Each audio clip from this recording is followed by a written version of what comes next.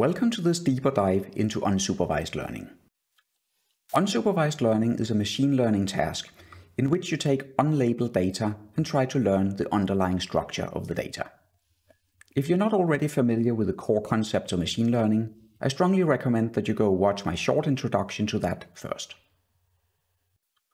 In this presentation, I'll start by covering clustering, then go on to talk about dimensionality reduction and autoencoders, and then finally talk a bit about how we can evaluate the results and the big picture of how the many different methods relate to each other.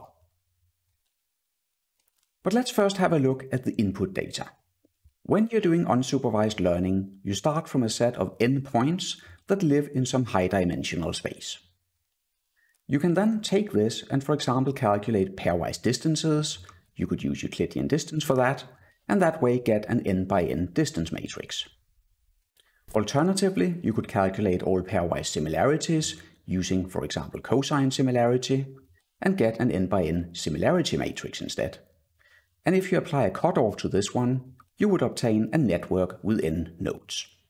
These are all different views of the same input data, and different algorithms start from different views. The first type of unsupervised learning is clustering. The goal of clustering is to discover groups in the data, and there are two main approaches to that. One is hierarchical clustering, in which we're trying to build a tree or dendrogram like this that shows which input points are most closely related, and then gradually build up bigger and bigger groups.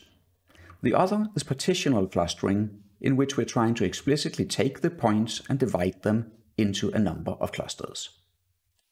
There are several algorithms for this. The best known is probably the k-means algorithm, in which we work in the original input coordinates and try to define centroids that correspond to the clusters.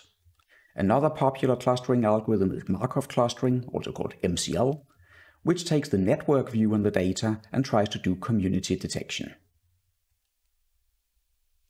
Another class of unsupervised learning is dimensionality reduction. The goal here is very different, namely to take the high-dimensional input data and compress it to produce a lower dimensional space that captures the information. This lower dimensional space is also called a latent representation of the input data. There are several methods. Some are linear, the best known being, of course, principal component analysis, and most of them are non-linear, including t-SNE and UMAP, both of which are commonly used for visualizing single-cell data, and also multidimensional scaling and force-directed layouts. All of these algorithms do similar things, but they have different objective functions that are being optimized and different transformations that are allowed. So for example, in PCA, we try to maximize the variance captured. In t-SNE, we're focusing mainly on preserving the local structure, and UMAP tries to preserve both the local and the global structure. Another approach to dimensionality reduction is autoencoders.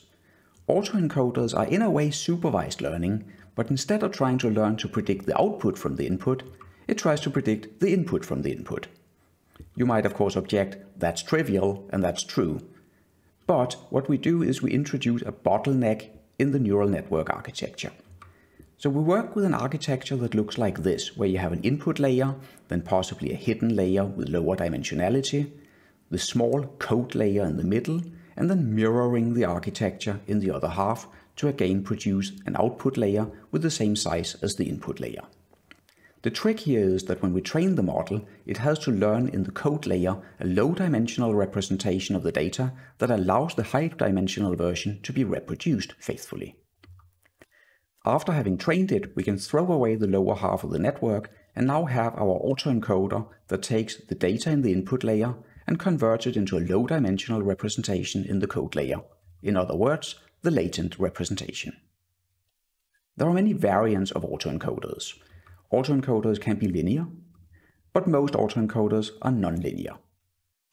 In addition to normal autoencoders, you have denoising autoencoders that take a noisy version of the input data and tries to reproduce the clean version of the input data. And you have variational autoencoders that have become very popular recently, that instead of learning a single vector representation in the middle, rather learns a Bayesian representation of the data.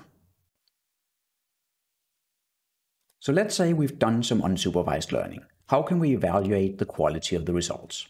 The short answer is, it's difficult. And the reason is that we don't know the ground truth. That's why we're doing unsupervised learning. If you have some labels for some of your data points, it's very wise to check for consistency. In other words, whether the structure you found in the data is consistent with what you know about your data points. Alternatively, if you're doing clustering, you can use metrics like intra-cluster cohesion and intra-cluster separation. In other words, looking at whether the points within clusters are indeed much closer to each other than the points in different clusters. If you're doing dimensionality reduction, for example PCA, you will want to look at how much of the variance do you manage to capture in the first few dimensions.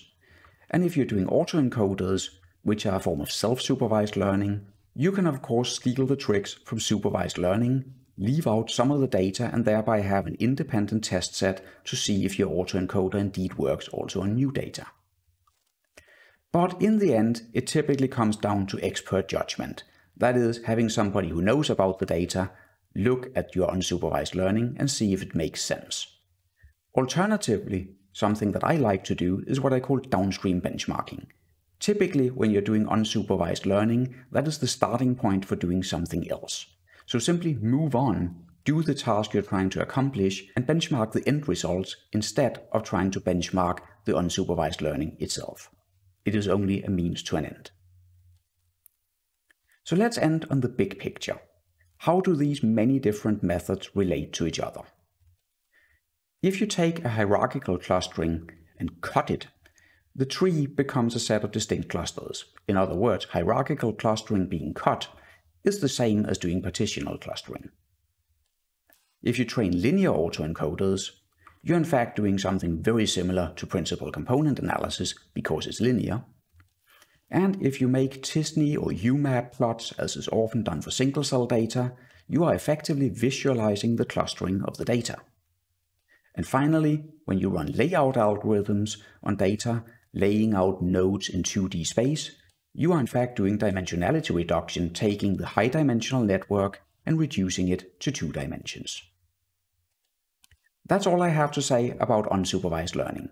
If you want to learn also about supervised learning, I suggest you go look at this presentation next. Thanks for your attention.